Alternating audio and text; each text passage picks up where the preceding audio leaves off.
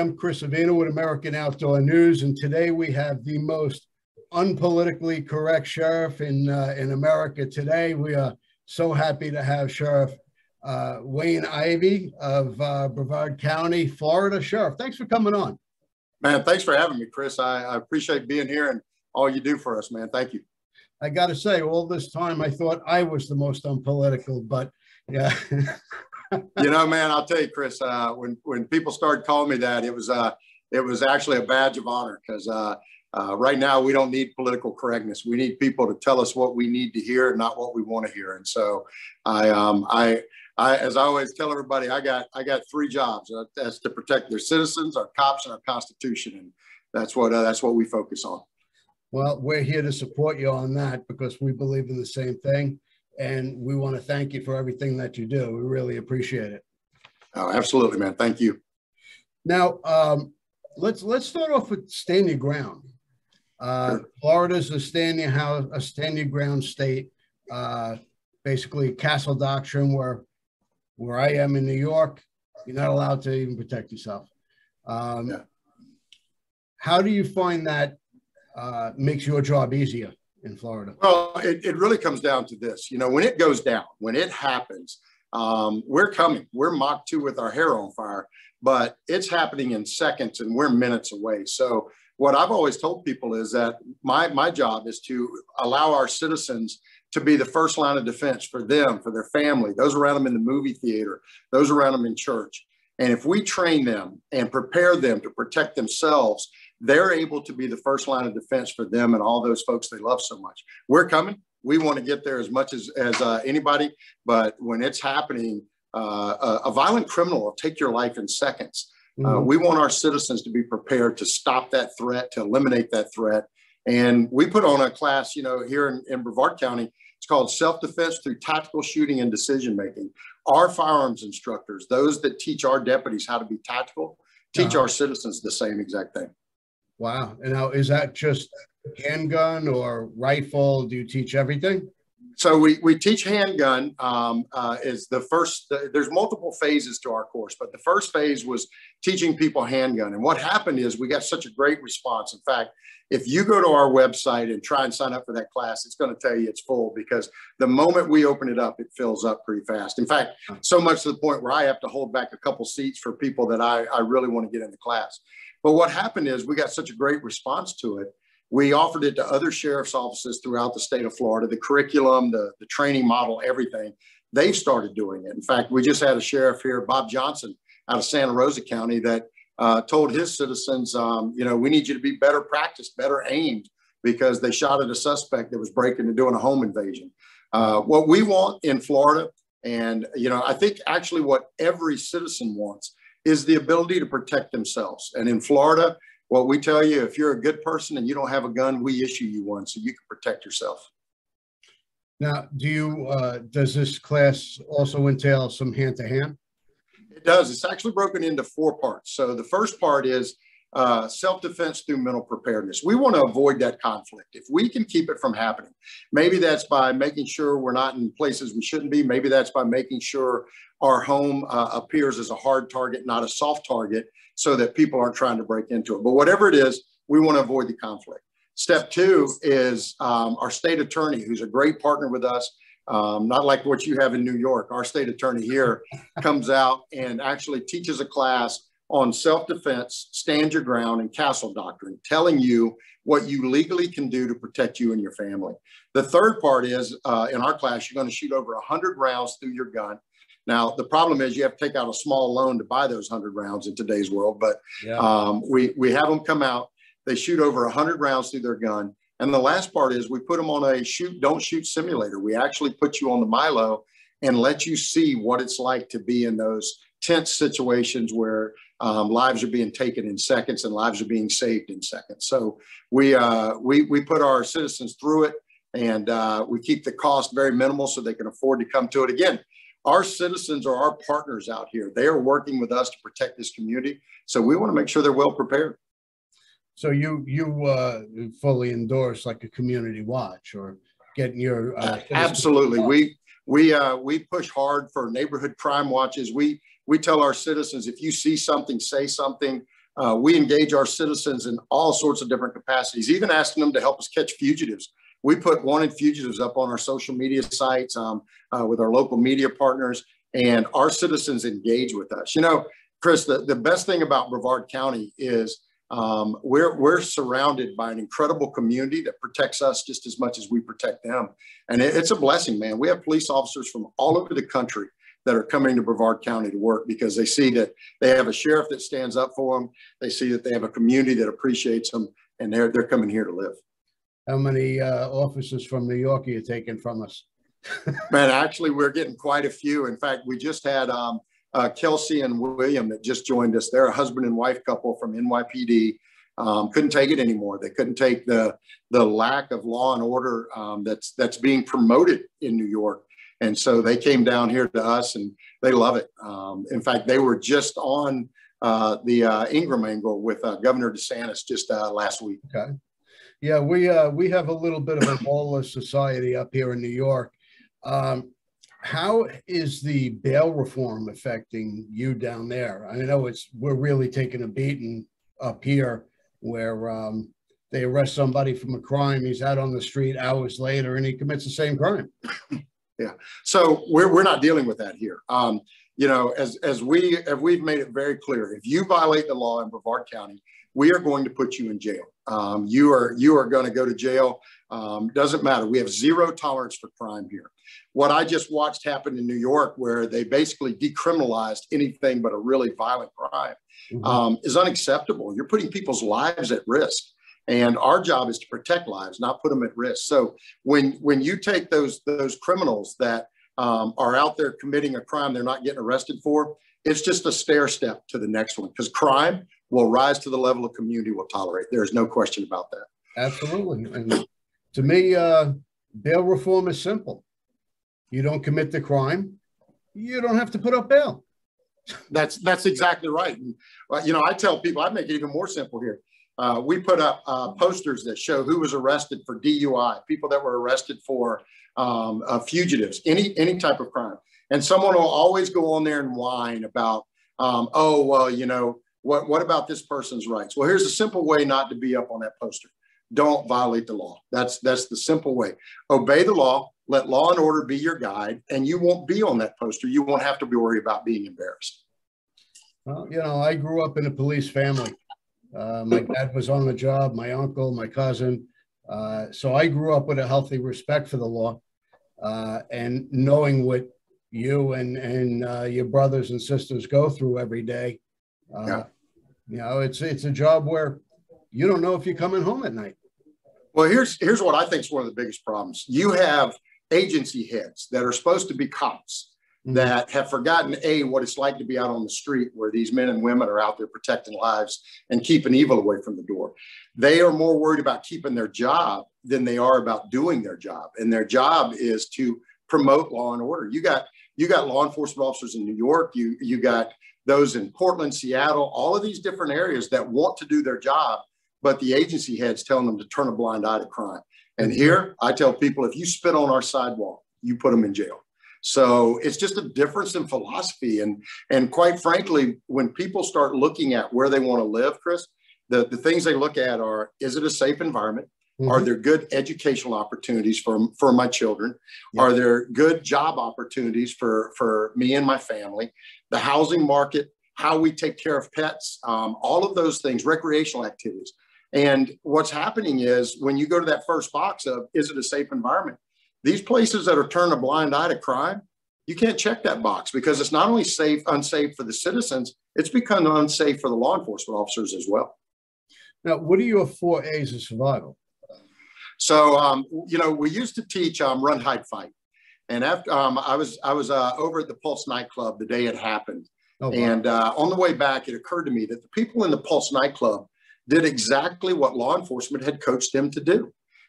They ran. Many of them ran out the door. Some of them actually blocked the exit so that the shooter couldn't come out the door. But in doing so, they trapped others inside. They hid. They went into the bathrooms and hid. It was never supposed to be hide. It was supposed to be barricade.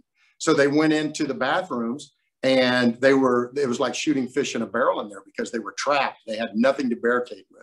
And they never, you know, when we said run, hide, fight, we always said it that way, run, hide, fight. We never said fight, hide, run, or fight, run, hide. We always left it in the same thing. So they never got to fight. 49 of them died before law enforcement could come save them. So on the way back, I started thinking about what could we do differently? What tools could we give our citizens that were going to save them in the event of an active shooter? And so we came up with the 4 A's of survival. And one of the things we do is we never give them in the same order. So, you know, we've been talking about the right to protect yourself through the Second Amendment. So one of those is arm yourself. Another one is avoid. We want to avoid the situation. Also in that category of avoid, we mean get out of there. If it starts happening, get out, get to safety, run as hard as you can. Awareness is another one. You know, what we've learned is that environmental awareness, understanding your environment, knowing what's there, the exits, knowing what resources are in there. You know, when we talk about understanding, it might be what tools are in here that I could use to defend myself. So when I go into a room, the first thing I'm doing is scanning that room to see, oh, there's a fire extinguisher over there. I could use that. The American flag's over there. I could use the pole off of it. There's a knife on the table. What could I use if I don't have my gun to do it? And then attack. And a lot of times what we see is people don't understand that the active shooter doesn't anticipate you attacking them.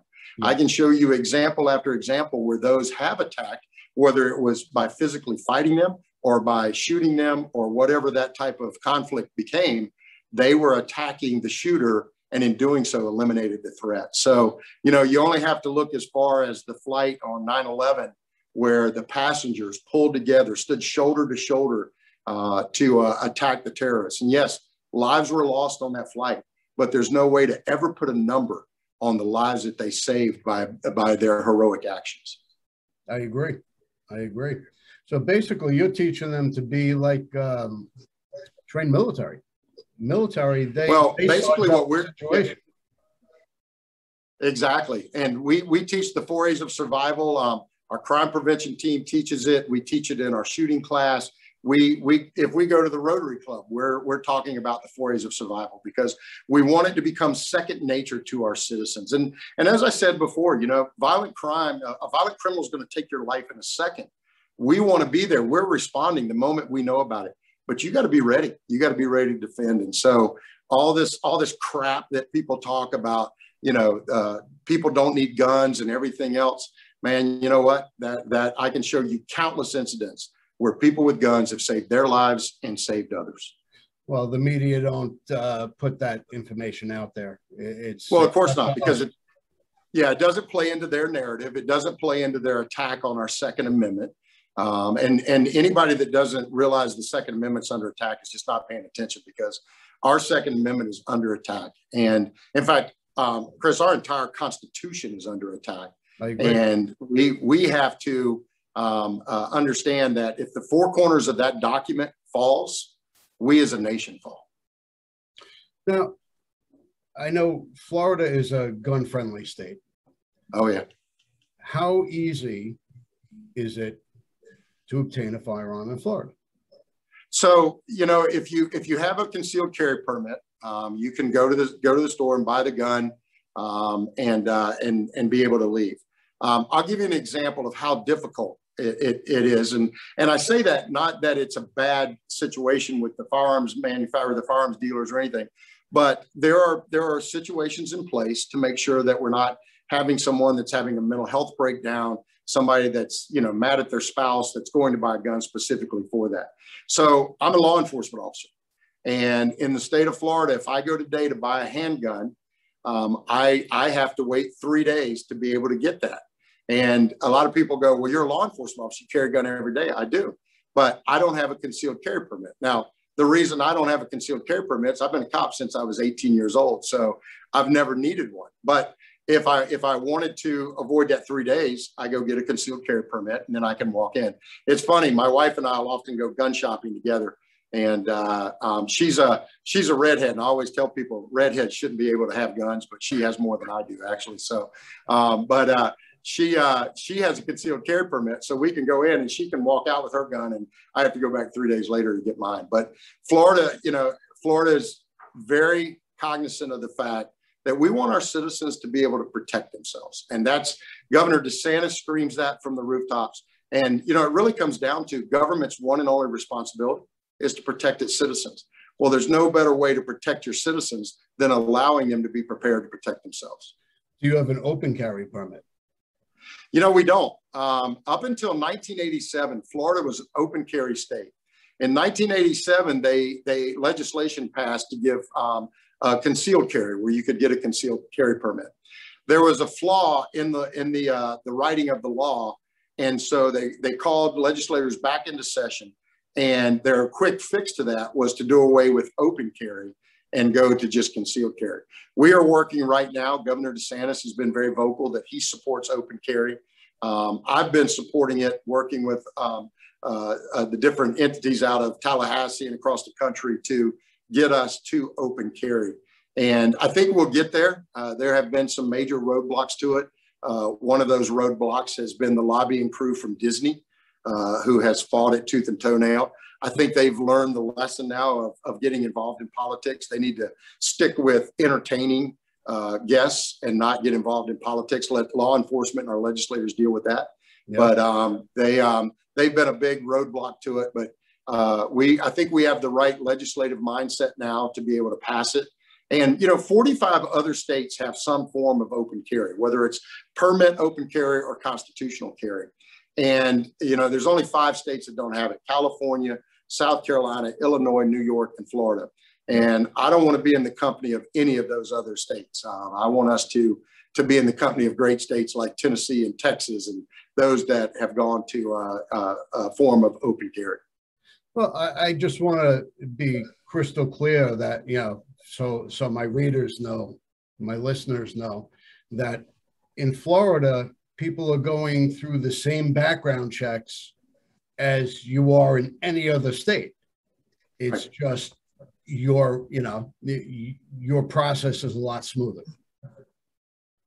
It is. And, you have to go through, if you want a concealed carry, you have to get a concealed carry permit.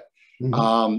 I think we're moving, originally I think the form we were going for was permit open carry, where if you had a concealed carry permit, you could also carry open. But as I see it moving now, I think it's going to constitutional carry. I think people understand that our citizens have the right and the need to protect themselves.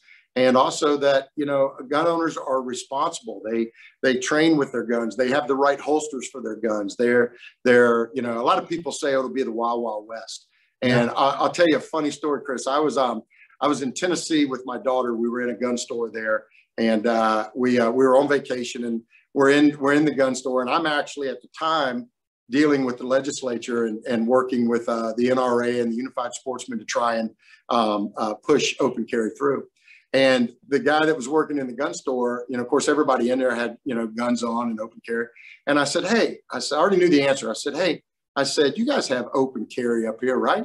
And he looks at me and goes, no, man, you can't walk around with a beer in your hand up here. They'll put you in jail. And I thought that was just the funniest thing, because to him, that's what I was talking about, where to us. And so it's not the Wild Wild West. It's not any of that. It is good American citizens being prepared to fight evil if that should arise. It's a deterrent, plain and simple. If they say it is, they're not going to do it. Now, where do you stand on? Chris, one of the things that I tell everybody is, good. I'm sorry, I lost you for just a second there. Oh, okay. No, continue, please. Yeah, I got you back now. Yeah, so one of the things that I tell people that say it'll be the Wild Wild West or it's not effective is do this. Go to your search engine, whether it's Google or whatever it is, go to your search engine and search pawn shops that have been robbed. And what you will find is none of them. Nobody's going in a pawn shop and rob them when everybody in there has got a gun on their hip. You might find where they threw a brick through the window at 3 o'clock in the morning and broke into the place, but you're not going to find where they went in there and physically robbed them. Go and use your search engine to search fights at the gun show. 0. Not a 1. You know why? Because it's a level playing field. And when the criminal sees it's a level playing field, they go victimize someone else. So, I want our citizens to have the ability to, if they want to go on church on Sunday morning, they want to wear a jacket over their gun, I want them to have that ability.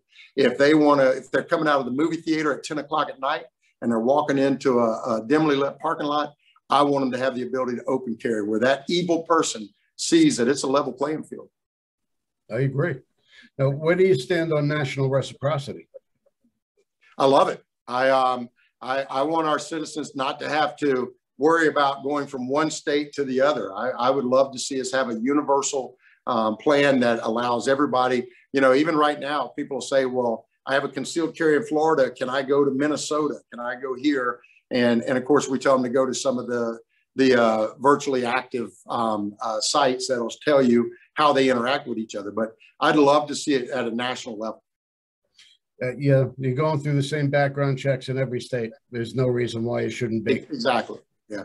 When anything in this world that we go to, if we're consistent in it, it will be a seamless delivery of services.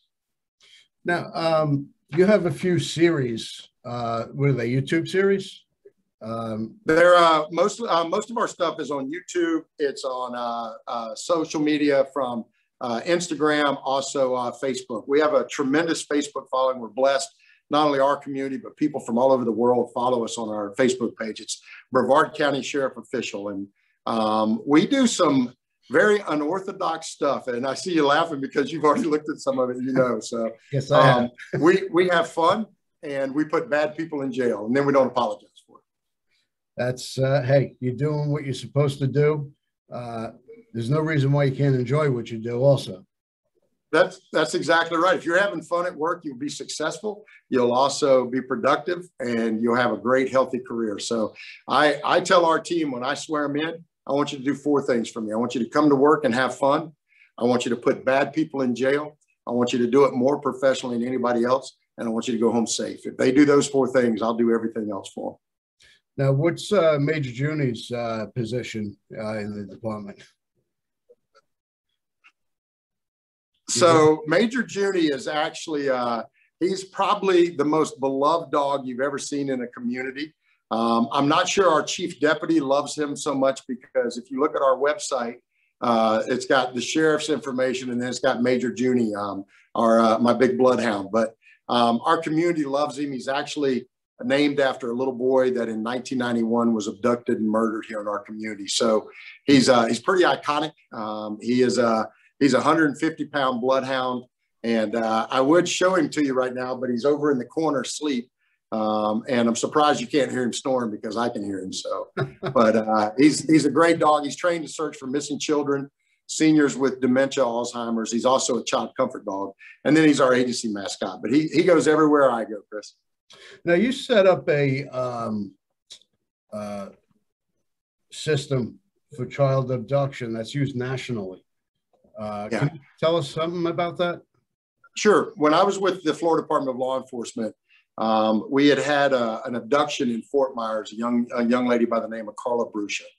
And what happened in that abduction is, when you have a child abduction, you have the first hour, 44% of them are killed within the first hour. So in all likelihood, mom and dad probably don't even know they're missing before, unfortunately, they've met their death.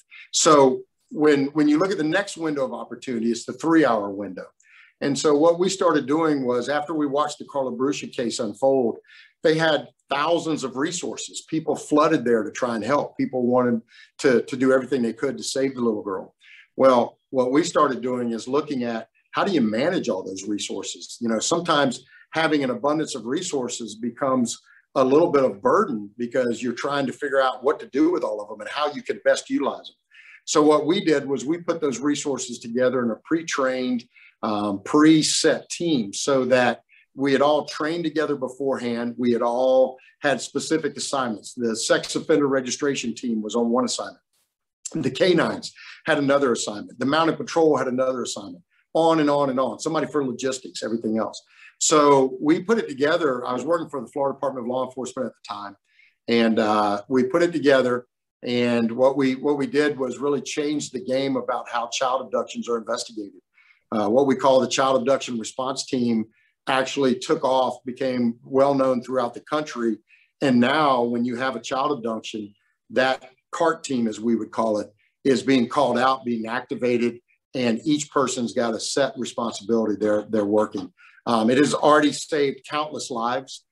Those that they didn't get to in time, they were able to garner evidence to be able to put the perpetrator away. So the team is, you know, when you look back on your career, I've been doing this 42 years now.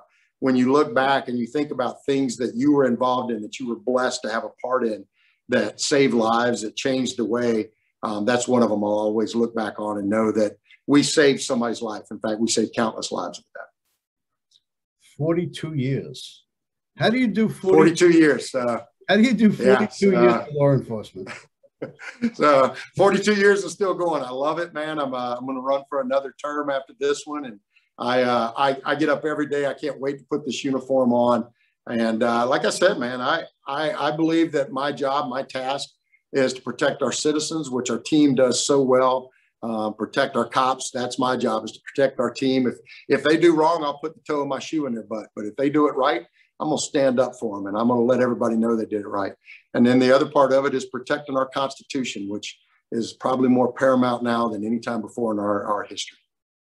I couldn't agree with you more. I appreciate everything you do, not just for the people in Florida, but for the rest of the country. And thank you for taking the time to speak to us today. Oh, it was an honor, man. Anytime you think of something else, you call me, or I'd love to come back. Oh, I'll definitely have you back on. Thank you, Chris. Thanks again. Let me just